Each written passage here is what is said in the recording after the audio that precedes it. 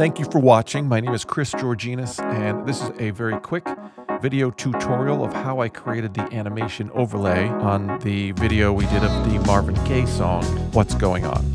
Adding the animation was the last step in the project. I had to wait until all of the video edits were done, and I had exported out to MP4 format. I chose Adobe Animate CC since that's the animation program I am most familiar with.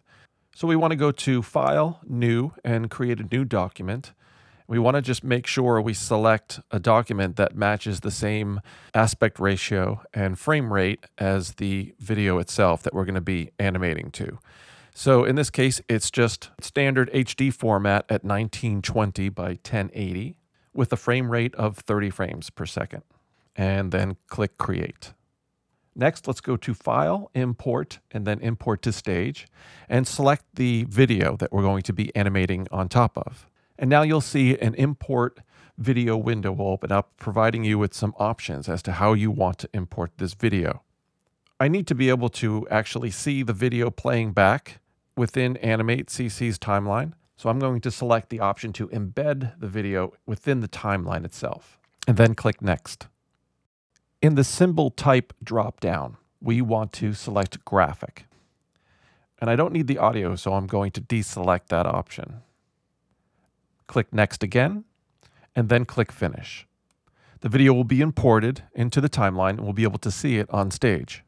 What I need to do now is expand the main timeline to accommodate the length of the video itself. So I'm going to scroll down towards the end of the timeline, and what I want to do is insert frames. This will extend the exposure of the video itself. If I click on a frame further down the timeline, I can go to Insert menu, Timeline, and then click on Frame. The keyboard shortcut is F5. Now I can scrub the timeline and see the actual video playing.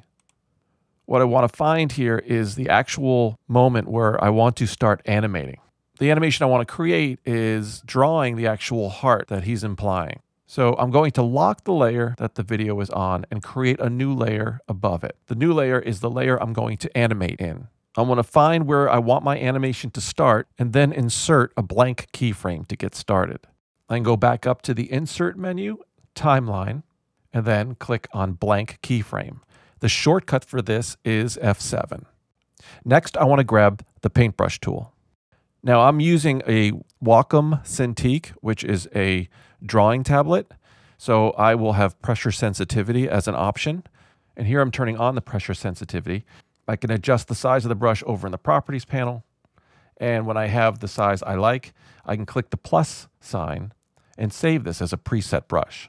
And so now I'm going to hand draw each frame, which is called frame-by-frame animation or full animation.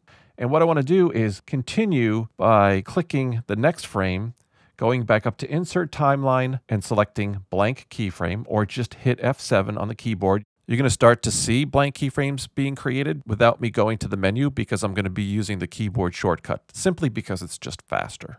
Now, one thing I like to do is turn on the onion skin tool. This allows me to see any number of frames before or after the current frame. And so at this point, I am just creating blank keyframes, one frame at a time. I can see the previous frame thanks to onion skin, and I'm just drawing. And each of my drawings are conforming slightly to the video below it. Now, once that's all done and I'm happy with the animation, I right-click over the layer that contains the video and I convert it to a guide layer. That means it won't be included when I export this to video. Because what I need to do now is get the animation into Premiere Pro, but I need the background to be transparent because it's going to be overlaid on top of my Premiere Pro project. So let's go to File, Export, and then Export Video, and make sure to check Ignore Stage Color, which will generate an alpha channel. Since we need an alpha channel, I want to select QuickTime format, and then as my preset, I want to select Apple ProRes with alpha. You have the option to select a different output folder, but otherwise, just click Export. Now you'll see when we open up our exported movie file, the background channel will be black, but that's all right. That just indicates an alpha channel. And if we scrub the timeline, we'll see just the animation that we created. Back in Premiere Pro, just go to File and Import and navigate to your new movie file with the animation. I'm going to place it on a new track above all my other tracks. going to scrub my timeline and just locate the same exact spot in the video that I animated to. And now it's just a case of sliding the footage so that it aligns perfectly with the video below it. And that's pretty much it. That's how I created all the animation that you'll see throughout this video. If you'd like to see more, the entire video is posted to my YouTube channel. Like and subscribe, and thank you so much for watching.